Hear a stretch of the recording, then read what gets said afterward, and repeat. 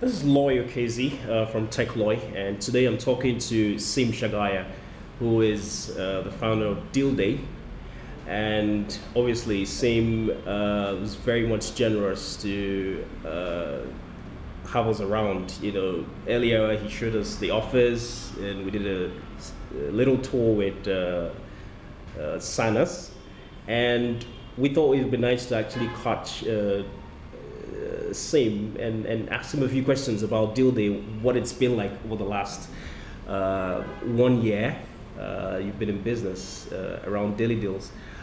Sim, it's an amazing stuff you guys have done. And what would you say is the success secret to Dealdey, you know, being where it is today?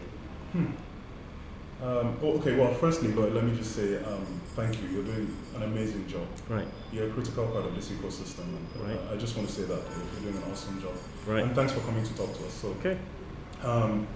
So I'm not sure if there are any secrets per se.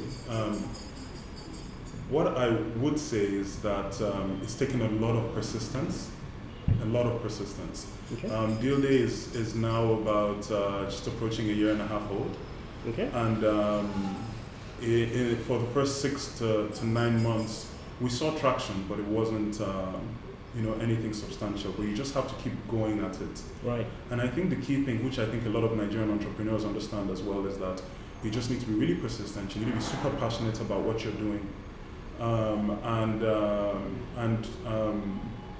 you need a great team, and that's what we've built here. Right. Those are the three things. Of course, the other things like access to capital, that's really important. Right.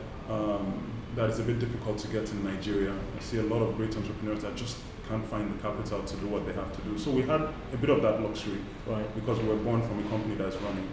But I would say a great team, passion, and just focus and persistent.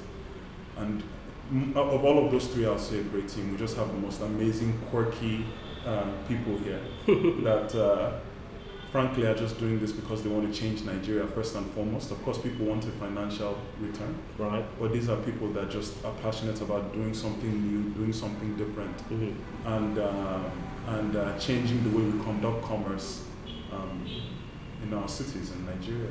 Right, good stuff. Obviously, there's a lot that happens on the back end. You know, meaning I was starting with VP Sales, yeah, and she said, you guys actually have to train some merchants to improve on their customer service. Yes. Which obviously, when people buy deals and they're not treated well, yes, it really wouldn't be good. Exactly. How far with that have you guys gone, and do you intend, taking it to the next level?